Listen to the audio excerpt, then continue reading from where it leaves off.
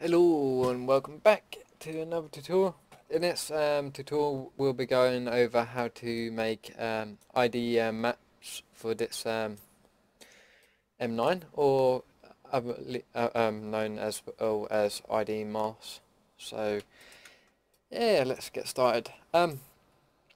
So basically pretty much the whole gun is the same colour anyway, but it would still be nice to just add this to it because it kind of gives a little bit more customization. Let's say if you want to change something up and make it gold and stuff, like if you want a gold barrel and this pot silver, you can do that. So first thing first, pretty much to make ID masks, we are going to want to select this.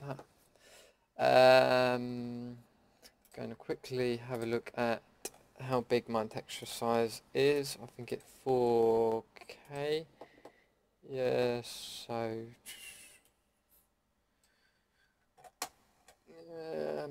I'm going to make it 4K. So basically we're going to turn on screencast keys quickly, just in case I do anything in there.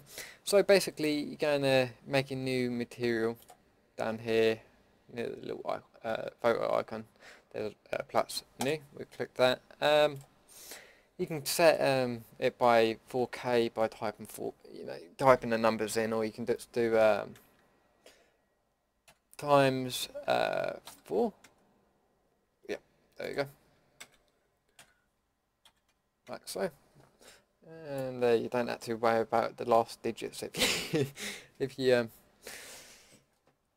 if you keep mixing them up, Now, we've got a 4K texture here. So basically what we're going to do now is, I don't think we need a high poly, but I'm leaving it there just in case I break something or need it later. We're going to want to add a bunch of materials. Turn the specular all the way down on each of these. So to make a bunch of materials. Each material is its own mask, pretty much. So let's say 4 should be good enough for us, for now anyway. So basically, just give them different colours. So this one, I'll set it blue, light blue, green, red. Another thing is, if you say it as RGB, red, blue and green, then depending on what game engines you're using, you might able to modify certain things as well. So just keep that in mind. It's better to have RGB instead of other colours. Even though I've got 2 blues here, I don't know. Just thought I should chuck that out there. So if you're making them, yeah, I'm going to stop mumbling on about that. Alright, so I'll leave that part blue. This part here, I'm going to make sure I've got everything. Just hit L on it once, and then I'm just holding down Control Plus, and just assign another material to that. You know what? I'm going to assign a different material to this. I prefer it.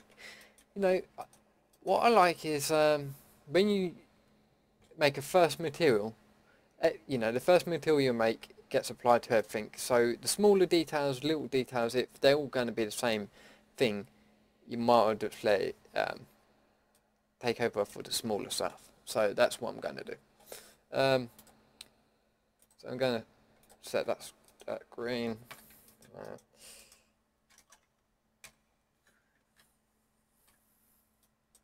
This part I'm going to set red. We could give up other colours. I kind of want to.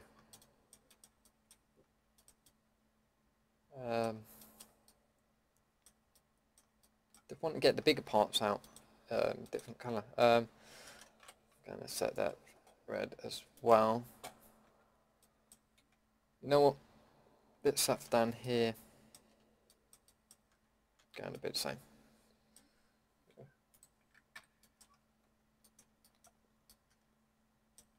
Okay, I'm happy with that. So basically what we're going to do now, this is where my dyslexic going to kick in and probably do something wrong here.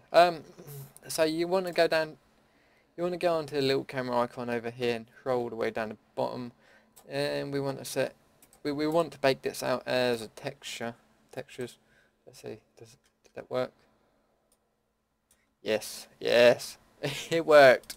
Brilliant. Okay, I thought I was going to actually duplicate the model and do it. But no, comes out, and now we've got ourselves a ID mask here. And if we actually go back and to the material tab, we can actually now remove all these materials. But I actually don't want to do. No, actually, yeah, we can remove them. So look, no materials on it. But we got our texture here, and it it kind of saying, hey, I'm this part of the gun, so you can, okay, the red part is going to be this stuff down here. Don't know why it's flown up here. And if you're having problems, you could come back and have a look if you didn't delete that stuff. But if you did delete it, you could make a new material. And I don't like. The reason why we turn the shine down, I believe that affects able of selecting it in Photoshop and other applications. I know you had to turn it down when you're using Quixel, so that's why I do it now. So we're going to assign ourselves a new texture, and we're going to pick our ID mask. Material, texture, there we go, okay. And you can see it, So if you're getting confused what part you want colour in and stuff like that, you can come back here and just have a look. Okay, that part is that, so let me get a better idea of it.